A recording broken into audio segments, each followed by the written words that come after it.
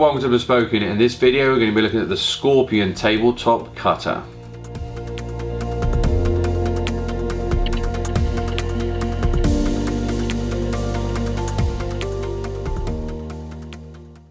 Hello, my name is Paul Anthony. I'm CP. And today we're talking about cutting cigars with the Scorpion Tabletop Cutter. Here, well, this is actually known as a few other things. There's ones from Quality Importers. They're sold by a whole bunch of different people. Quickly on the price point, this is around 60 bucks.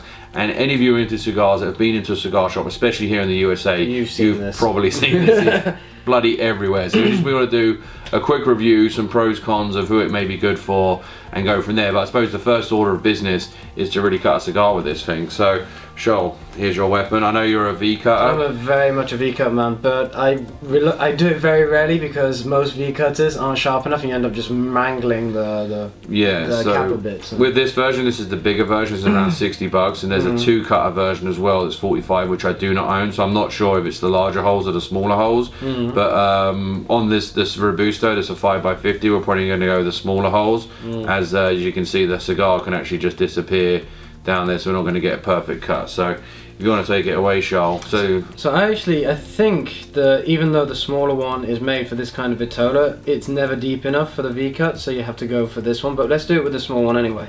I'm a bit scared that I'm not going to end up having a smokable cigar. Hey man, whatever, dude. That's it.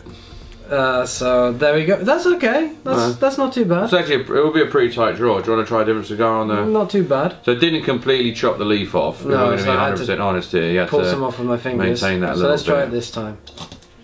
Again, I don't think it's. Oh, here we go.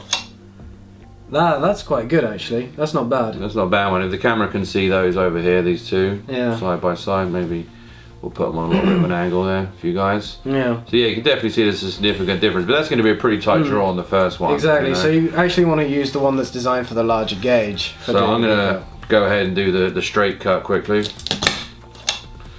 Okay, so this is what I always find with this cutter, is that like it doesn't actually do a bad cut with a straight cut. However, it does this kind of weird like crescent shape. I suppose the blade is going around as the like blade this. comes around, it's like curving around with the cigar. So I mean, there's not anything technically wrong with it, but just something to be aware of, that it does create this like semi, like depressed, like concave shape.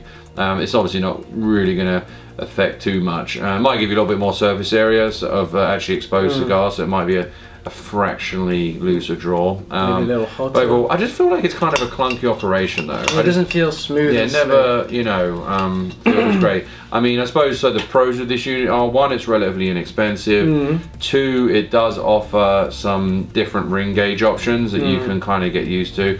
Three, it does kind of look cool and have that nostalgic feel because it's in so like many, you know, like almost like a fruit machine, you know, or the old, you know, one-arm bandits. Also, it holds a lot of cigars. Yeah, I mean, we've got another video here where we review my personal favorite desktop cigar cutter, but that probably only holds maybe 15 cigar caps, where this thing you could probably hold like 100 in there. So I usually put this out on parties just because people are used to it, although I'm not, you know, massively a fan of the performance. I probably give the performance a 2.5 to 3 out of 5, to be honest. As well, I'd give that a solid 5 out of 5.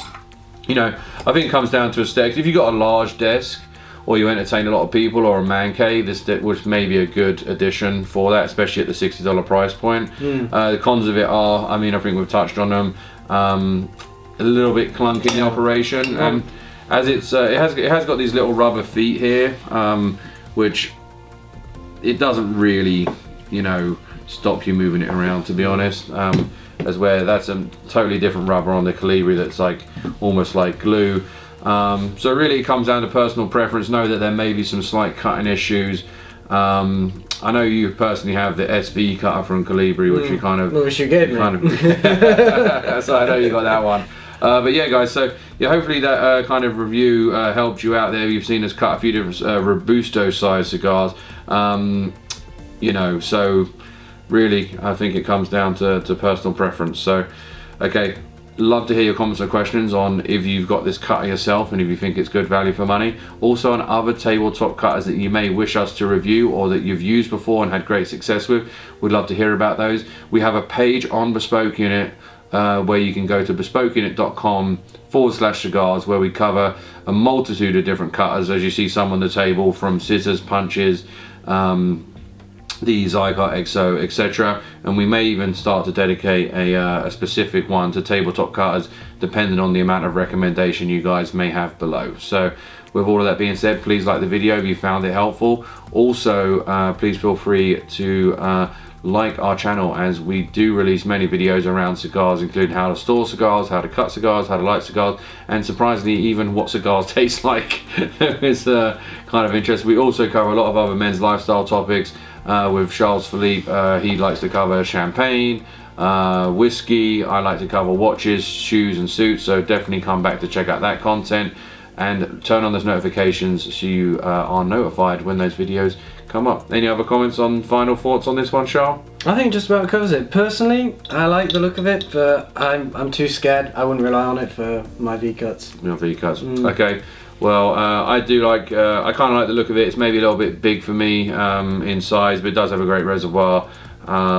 Kind of an interesting straight stroke concave cut, but it's not overly expensive at $60, no, and it's a conversation piece, and it's got a bit of that nostalgic feel. So, alright, with all that being said, my name's Paul Anthony. I'm CP. And we'll see you next time. Take care.